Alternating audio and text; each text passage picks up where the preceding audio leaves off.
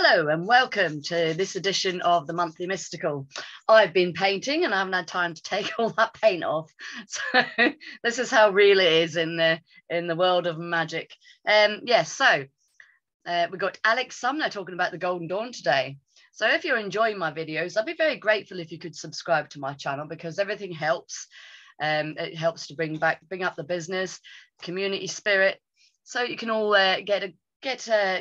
share with your friends, so that everybody can see the amazing things that go on behind the scenes of real life. All right, so we're going to bring in Mr. Alex Sumner talking about the Golden Dawn today. How exciting is that? Let me just find him. There we go. And there he is. Let's admit him. There we go. Close. There. There we go. And hopefully we're straight in. There we are. Perfect. Good evening, Jackie. Good evening. And how are we this evening? Yeah, I'm good, thanks. Good, good. I've just been telling everyone I've just been painting, so my hands are a bit red. Okay, right. Well, that's not blood sacrifice, that's just paint. Okay. Yeah, right. All right, so we're going to talk about the Golden Dawn today. Yes, indeed. Yeah. Very exciting stuff. So we should start with a bit of history, I think. Okay. A little bit of history of the Golden Dawn. Right. So basically, it all starts back in the late 19th century. The late 19th century, when there was a great big occult revival, and a lot of people. They read Origin of the Species, and they thought that oh no, that means that conventional religion isn't valid anymore. But they didn't want to give up on spirituality per se. They started. So that was when alternative spirituality first became a thing. And then you got mediumship, but then you got Madame Blavatsky's Theosophy, and that was immensely popular. But then there's a whole load of people who said, well, hang on, I'm not sure about this Eastern flavor of Theosophy. I want to have a Western-based version of Theosophy, where we can, using Western symbolism, where we can explore ourselves so that we can find enlightenment, but using so Greek, Egyptian, and Esoteric Christian symbolism. Now, the first people to try and do that was Anna Kingsford and Edward Maitland, and they were going on their merry way for a couple of years. But then Anna Kingsford, she got ill and she stopped holding her meetings. And then 3 members of her society, called the Hermetic Society, said, well, if she's not going to do it, we're going to have to do it ourselves. And those 3 people were William Westcott, Robert Woodman, William Woodman, I should say, and MacGregor Mathers. And so they decided to come up with their own westernized Hermetic society to take the place of Theosophy. And that was basically the Golden Dawn. So the story they came up with is supposedly based on cipher manuscripts giving details of strange rituals which they got from strange places. But basically, it's a society to study the symbols of Western occultism with the aim of helping people explore their own spirituality and hopefully achieve enlightenment. And that inevitably means following the Hermetic path, following the path of Hermes Trismegistus, which involves raising one's consciousness so that one can become united with God. And as a side effect of being able to do that, that involves developing magical powers. So it's a study of magic as well. So really, the Golden Dawn is about learning magic with the aim of hoping to become spiritually enlightened as a result of doing so. That was back in the 19th century, and so that's how it started. Then of course they went through some adventures on there whilst they were trying to do that. But they had a few scandals. The most scandalous thing they ever did was they let in one of them as a member, a young man called Aleister Crowley, who helped break up the original order. And Aleister Crowley then went off and did his own thing, and the original order splintered and fractioned. But various people tried to keep it going in various forms or another. Until and then we got various people join as a result of that. One person joined. He was Paul Foster Case, and he joined, and then he left and went and founded Builders of the Adytum. Another one was Dion Fortune, who joined, and then she left and she founded Society of the Inner Light. And both these societies, although they weren't the Golden Dawn, they borrowed copious amounts of Golden Dawn teachings. Yeah. And then another guy joined, and he was a young man called Israel Regardie. And he said, well, the amount of teachings that the Golden Dawn generated is so valuable, it's a shame that the organization itself is falling apart. So what he did was he published all of the Golden Dawn materials and then resigned. And so the original order came, eventually sort of petered out completely, but the teachings were put in the public eye. And then fast forward about 40 years to the 1970s, when a guy called Chick Cicero, he decided to recreate an authentic Golden Dawn based on Israel Regardie's teachings. And he eventually met Israel Regardie himself, and then he established an order, and then the Golden Dawn has now sprung up and is again anew.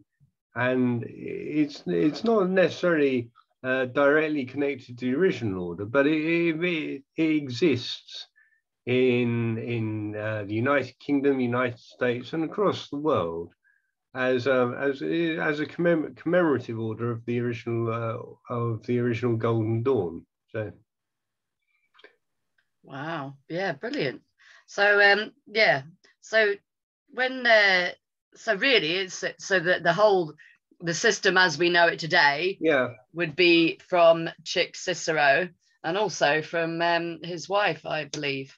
Yeah, Chick and Tabitha Cicero, they run their order from out of Florida, and what they do is they try to do it as authentically as possible, because what they've been doing is they've been going back to the original materials and studying the materials carefully, and they make sure that all the ceremonies are done properly, all the magic is done properly. The thing about the Golden Dawn, it's a magical order. It's actually one of the first magical orders per se. It's one of the first orders that was actually formed for the specific purpose of practicing magic. I think there was, with the possible exception of the Elu Cohens, which was started 100 years before and then sort of closed down a bit later.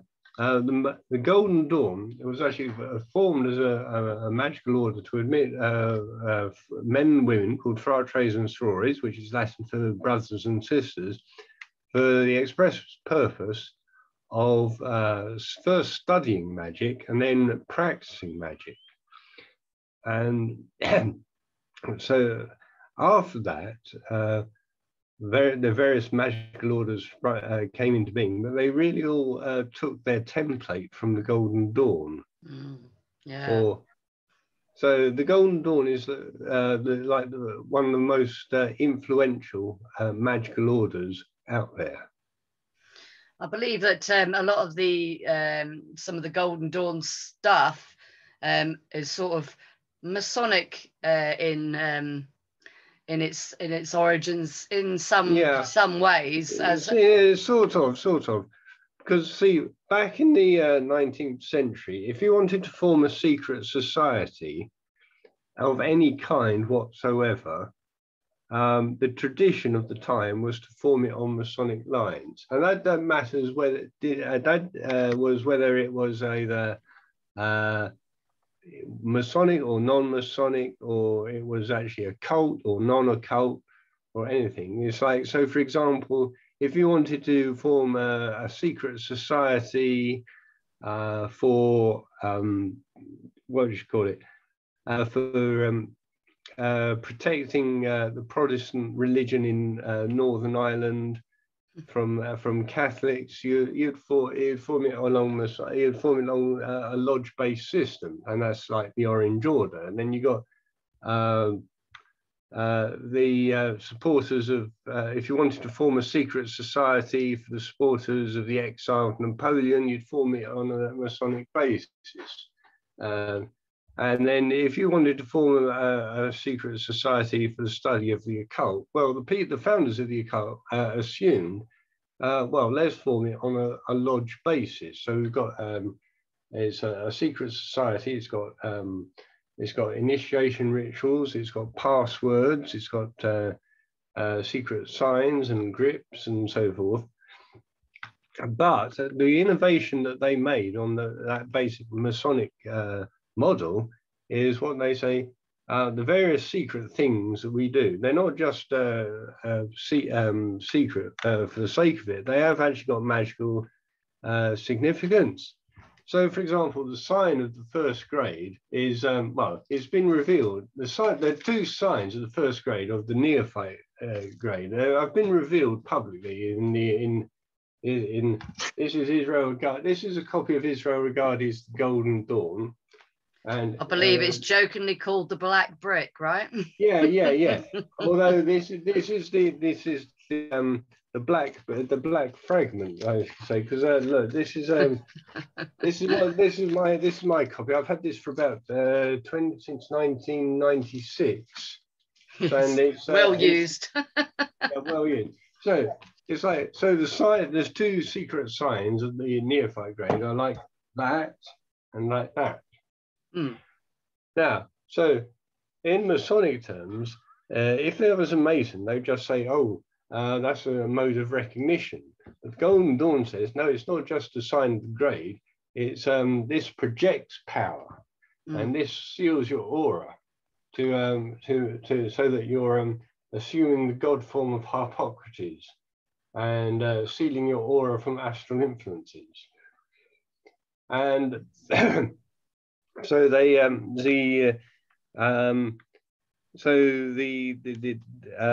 I think it's John Michael Greer who says that in a magical order, every sign has everything has three levels to it: the literal, the symbolic, and the magical. So it's like so where so for example, we say signs. Literal is that they're modes of recognition. The symbolic is that they say that is basically represents Horus projecting power, and this is Harpocrates sealing the mysteries. But the magical is to say that these are actual magical techniques. This is a projection of power, and this is the sign, sealing of the aura. Mm-hmm. Now, so the Golden Dawn recognizes all three: the literal, the symbolic, and the magical. Whereas an esoteric Freemason would probably only recognize, might only recognize the literal and the symbolic, and possibly the magical if they were a bit more inclined. But the sort of the knife and fork Freemasons, they would only probably recognize the literal, if that. Yeah. So that's really the because the Golden Dawn originated in the late 19th century, and the Masonic influence was prevalent in the late 19th century, that really explains the why there is a sort of a Masonic flavour to the Golden Dawn. If a Freemason came into the Golden Dawn thinking he was expecting just another Masonic order, he'd be quickly disappointed. Yeah, exactly. Yeah, and true. he'd be quickly horrified, and he would think that, oh blimey, in the Golden Dawn you actually have to do work. Yes, I understand there's quite a lot of work. yeah, because because you go, there are grades to go. Each grade is a you receive knowledge lectures, and you do an exam in each one, and you pass the exam, and that's your qualification for going up into the next grade. And then in the inner order, you don't just sit an exam, you actually have to do practicals as well, and that's actually demonstrations of ceremonial magic itself.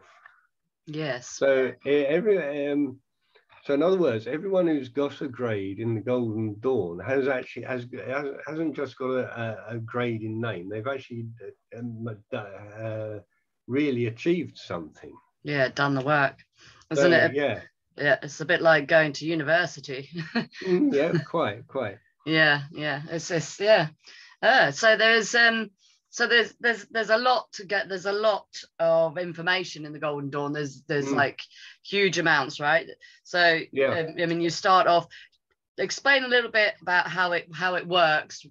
Obviously, you're not going to be able to tell us a lot of stuff, but on how it works from the beginning to up to the inner order. So what's right? Why, how is it affecting the person who's doing the work, basically?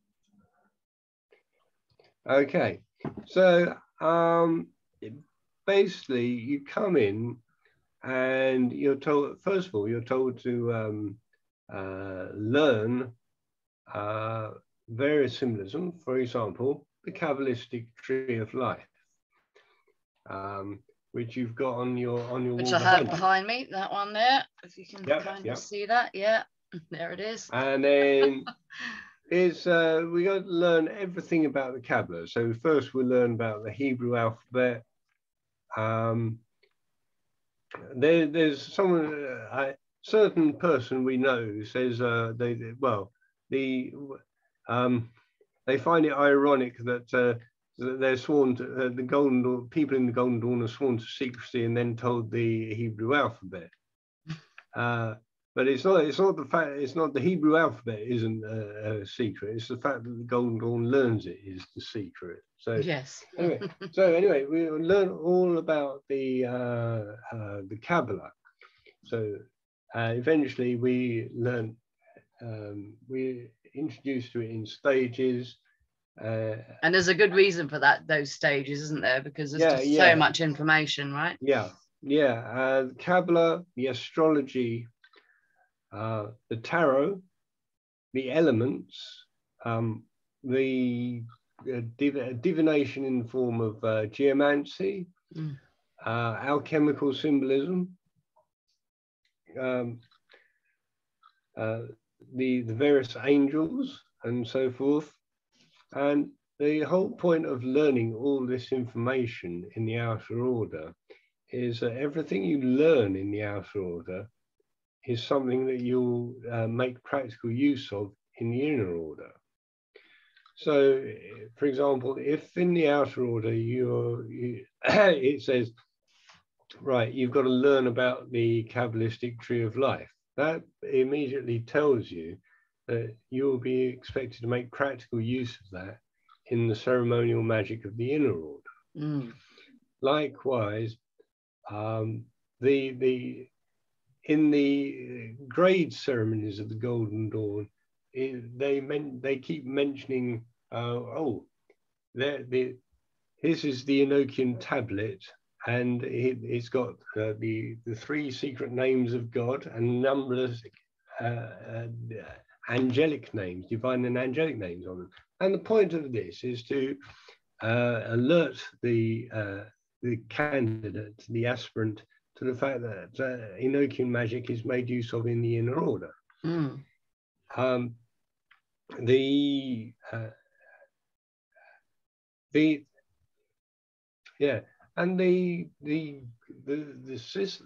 grades ceremonies have an elaborate structure to them. And the point about these grade ceremonies is that their structure is the magical formulae made use of in the inner order. So you experience them passively as a candidate, and then in the inner order, you actually make use of the things you've experienced as an adept, as a magician. Mm. And the neophyte ceremony itself is practiced most often, and the biggest teaching in the inner order is that most of the ceremonial magic you'll ever do, evocations, talismans, spiritual development, divination, is actually based structure-wise on the neophyte ceremony. Mm. So the way that energy circulates, the way that you do purifications and consecrations, and you do conjurations of various ones, is all based on the outer order. It's all based on what you learn whilst you're going through the grades of the outer. Mm. Yeah. So, and I believe that that they've structured it. You're actually on the path of the tree of life, right? Yeah. So yeah. So yes, it's basically it's as if you are ascending from the bottom, going up. So you start off as a neophyte, which is like outside the tree or at the bottom of Malkuth. Then you go in the first grade. Thank you, Jackie. The first grade, it corresponds to Malkuth. So yes, thank you. And then the next grade, you go up to Yesod. And the symbolism of the ceremony is exactly that. It's exactly of someone traveling up the tree of life with a temple full of the symbols of whatever part of the tree of life you're traversing at that particular point in time. And this, incidentally, there was a guy, an adept of the order called Brody Innes, who just said that you can actually use this in the inner order. You can actually sort of astrally travel up the tree of life in the same manner as you've experienced it going through the grades of initiation. So you imagine yourself in an astral temple with all the symbolism around you, and you travel up on an astral journey. And basically, that's path working. That's path working on the Kabbalistic tree of life. And the Golden Dawn effectively invented it. I think. And they invented quite a lot of magical techniques, which are now used as standard throughout the Western mystery tradition. For example, the lesser banishing ritual of the pentagram, the various pentagram rituals, the various hexagram rituals, the rose cross ritual, the various Enochian calls. I think a lot of it is to do with the fact that the Golden Dawn first formulated all these magical techniques, and then Crowley thought, these are really brilliant, I'm going to steal them all. Yes. Pass them off as my own. Yeah. Brilliant. Yeah, so there was somebody that I've subscribed to on the YouTube channel, but had a bit of a thing of talking about the lesser banishing ritual of the pentagram, and he kind of says, I think his argument was, why is it called the lesser banishing ritual of the pentagram? So maybe you could put some explanation onto that, why lesser and not just banishing ritual of the pentagram, or why banishing, or what, you know. Well, the lesser doesn't mean there's anything wrong with it. The lesser banishing ritual of the pentagram is actually one of the most powerful rituals that there is. It's a good, all-powerful ritual for setting up magical protection around yourself. The reason it's called lesser banishing ritual of the pentagram is that there is a supreme banishing ritual of the pentagram, which is more particular. The lesser banishing ritual is a general protection ritual, and the supreme ritual of the pentagram is more general. In the lesser ritual of the pentagram, which is taught to everyone when they first join. So when they first join, they're taught the most powerful and useful ritual they're going to use straight away. For good reason, yeah. So there's like it's like one pentagram is used. One form of the pentagram is used. That's done 4 times in the 4 quarters: east, south, west, and north. And then with divine names accompanying each quarter. And then you have the 4 archangels, and everything is opened and closed with the Kabbalistic cross. And so basically the LBRP invokes angelic protection all around you. The supreme ritual of the pentagram is when you're actually wanting to work with a particular or particular elements. And so that's a more advanced. That's the kind of thing you do when you're actually getting into ceremonial magic proper. So you'd use a supreme pentagram ritual for working specifically with the with the 4 elemental forces, or one of the 4 elemental forces, or with zodiacal forces. Ah, yes. Because you use the supreme ritual of the pentagram to invoke the forces of the zodiac. Yes. Oh, right. Excellent. Yes. Perfect. So, so anybody there are temples, like as you mentioned earlier, there are temples about. So there's a couple in America, right? Yeah. I don't think there was. There used to be one in Spain, but I don't think that's there anymore. Is that correct? I'm not sure. And then obviously you've got. How many is in the UK? Well, of which I know of, I think there's 3 which I know of. Yeah. See, the thing is, there are several Golden Dawn orders. Not all of them are are in communication with each other, or if they are in communication with others, they don't actually have a formal relationship with one another. So when I say there's 3 Golden Dawn temples in the UK, of which I know, there might be more, but I'm not associated with them. Yeah. So, and then but if you wanted to get in touch with them, I think there are 2. You can do 2 things. You can either Google Chicken Tabitha Cicero on the internet, and then contact them via their own home site. Or I think you can. There is a website which I've found is very useful in the past, which is called HOGD-UK.com. Hermetic Order of the Golden Dawn, UK. Yeah. So if you were to type that in, would they find it? If you were to type Hermetic Order of the Golden Dawn, or just HOGD? HOGD-UK.com. Okay. Interesting. Yeah, the bloke who runs it is really helpful. Okay, excellent. Yes. Well, anybody that needs that would like some more information, you got it on there. I might be able to put a link up in the comments later if I can.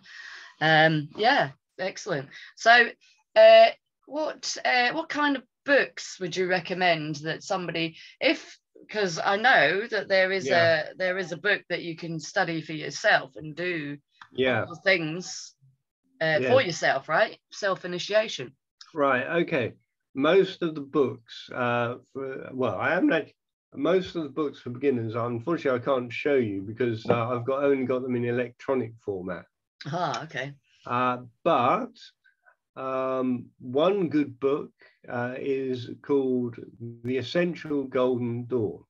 And that is by Chicken Tabitha Cicero. And that's a very good introduction to the whole subject. Okay, yeah.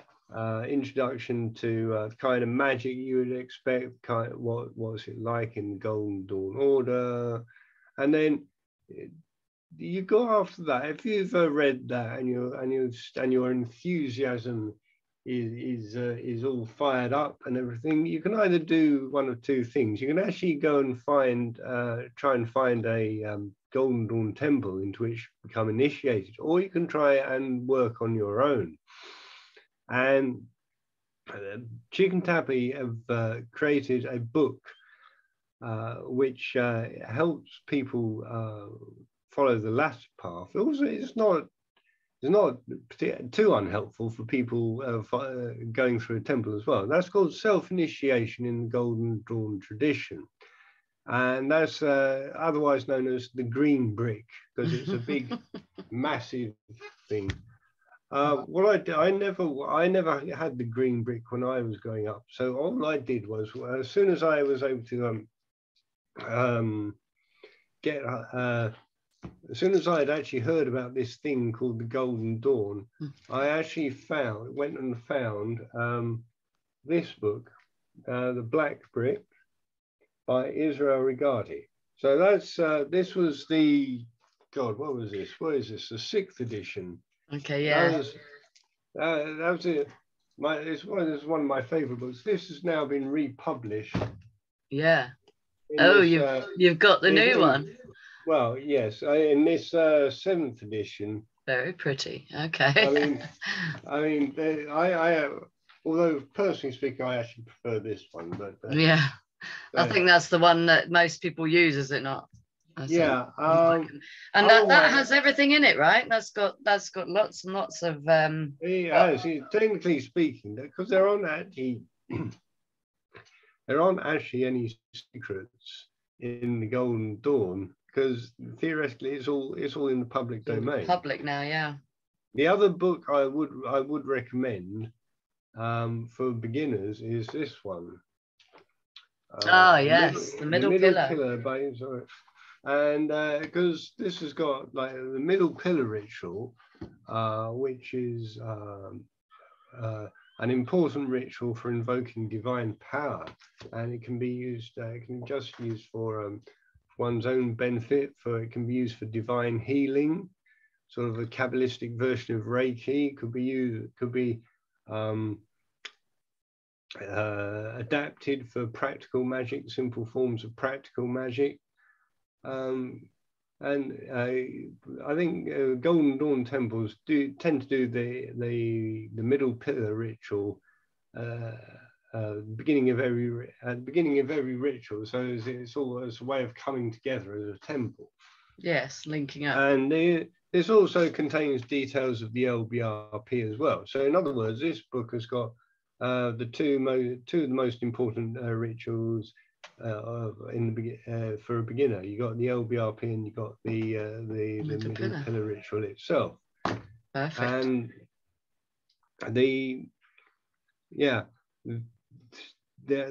so those are the main books, I would say. There are others, but those are the main ones. You find when you get more into the Golden Dawn, there's a lot of things you can research. Yeah. Chicken Tabby have written a lot of material, and I've got there's I believe they've got quite a lot of books, haven't they? They've written. Yeah. This is one. This is all Garden of Pomegranates. This is originally by Israel Regardie. Yeah. This is a general overview of the Kabbalah itself. So it's useful in that regard. And this has got path working on the Kabbalistic tree of life as well. So yeah, amazing. Yeah. Well, that's given us a bit of an insight into the Golden Dawn. Yes, and if there's any questions, I'm sure that if anybody puts any questions in the comments, I'm sure we might be able to help answer them or send them on to the right person who can answer them. Yes, that's been brilliant. Thank you so much, Mr. Sumner. You're welcome. You're welcome. That's brilliant. So if anybody's interested in the Golden Dawn, then yeah, I will try and put up the links, and I will get Mr. Sumner. He might be able to help me if I get stuck. And with the books, etc. Right. Okay, yes. Right. Perfect. Thank you so much for sharing with us some information about the GD. Brilliant. Thank you so much. And I shall hopefully see you soon, Mr. Sumner. Yes. Okay. Thanks a lot for joining. Thanks, Jackie. Cheers. Bye. Bye. Wow, that was awesome, right? So we got lots more information about another thing now. So yeah, so if you're interested in doing a bit of Golden Dawn, then I'll try and put the links in if I can underneath in the comments. If you've got anything to say, if you've got a comment or you want to ask a question, then stick that in the comments. And don't forget, subscribe to the channel, as we've got lots more amazing interviews, all on the different arts, the different esoteric stuff and some other secret stuff going on. Yep, so remember, subscribe, press the little bell, and then you get notified when a new video comes up. And I look forward to seeing you all soon. Thank you so much for joining me once again for the Monthly Mystical, and I will see you all soon. Have a fabulous, fabulous day.